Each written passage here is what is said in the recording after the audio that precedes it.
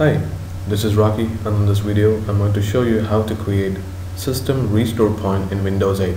To do this, simply right click on my computer, click on Properties, and in the left menu bar click on System Protection, and here click on the Create button and enter a meaningful description.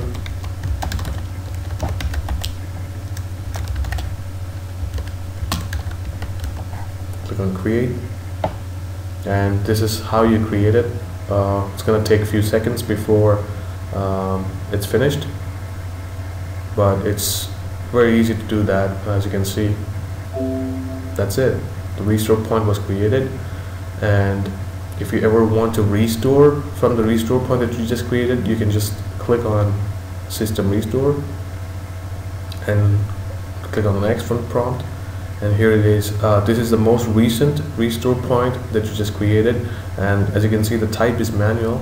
And if you want to, and these are my previous restore points that the system created automatically, and this one was the manual that I just manually created. And if I want to restore the manual one that I very recently created, just highlight that option and click on the next button, and here it is, confirm your restore point.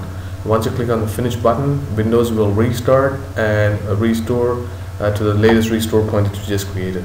So this is how you can create restore points in Windows 8.